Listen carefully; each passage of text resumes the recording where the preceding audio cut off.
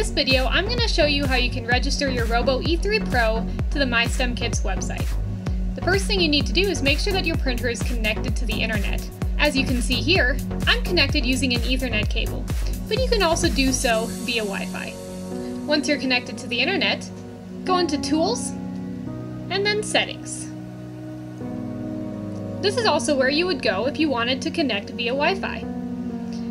From that screen, click on the down arrow to move to the next page, and then activate MyStemKits. Once you've done that, you'll see this little cloud icon appear at the top. Now you need to go get the token so you can register it online. Click on the little back arrow to return to the previous screen. Go into About, and then look for the token next to MyStemKits. Remember that, because you'll use it when you go to your computer.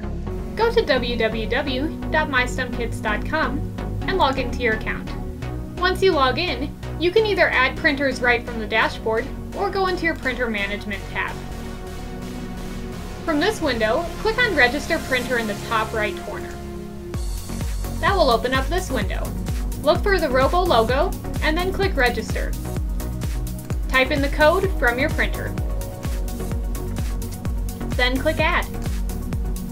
It will tell you your printer was registered successfully and you can close out of this window.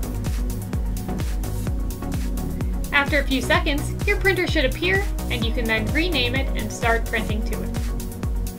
Have a great day!